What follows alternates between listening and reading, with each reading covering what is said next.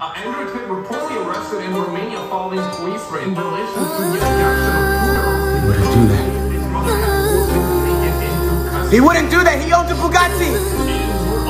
He wouldn't do that. He has a Bugatti. He's a top G. He's a top G. He has a Bugatti.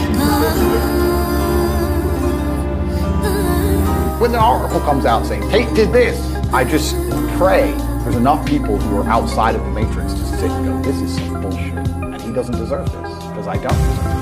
So I will be innocent.